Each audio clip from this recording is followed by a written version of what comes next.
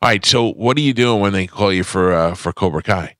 You just doing stand-up, doing comedy, things are going good? Yeah, well, with Cobra Kai, man, I was actually, it's crazy. It's a cool story, kind of, but get to it. I was doing a theater in Asbury Park that weekend, and I get a call. My agent's like, yo, there's some Karate Kid show for YouTube. Because remember, we shot it for YouTube. Yeah, we were talking about this morning, YouTube Red. YouTube Red, which they had to change the name, by the way. Because too many people kept going RedTube. Totally different.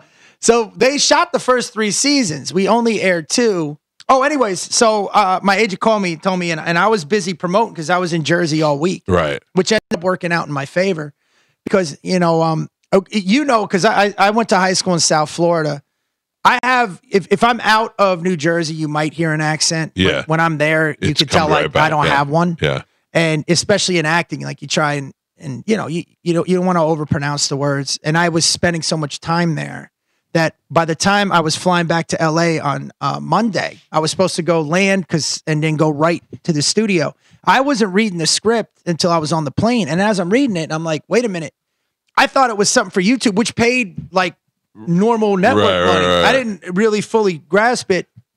I focused on the plane. I'm like, wait, this is with the full cast. Yeah. And then when I went in, I was, reading it normal, but I had a slight accent where, because a lot of those guys the actors get so cartoony with the, hey, how you doing? So I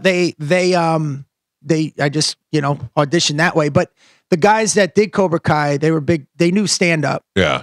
And because they did Harold and Kumar and what's the other one they did? Hot Tub Time Machine. Oh, yeah. So then they requested me, but I still had to go through the process. Right. And then That's great. That's great. They were probably looking for a guy who had the look but could be funny and do that whole deal. Well, they said to me what they sold on that I didn't know. I didn't overact. Like I just basically just acted normal. Which I could never be an actor. I wouldn't know where to stop with the, how you doing?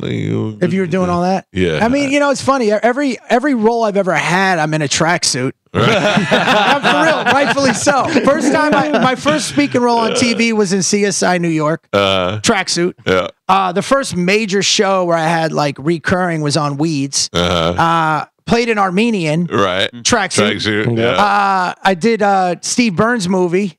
I'm in tracksuit. Right. What was the other? This thing I just did, Witness Infection with like the guys from Reno 911, tracksuit. And then even in Cobra Kai, I didn't think I would be. I ended up in a tracksuit when I'm breaking up the car. Yeah. Do you think it might be the chain? Listen, rightfully so. It's like I have those tendencies.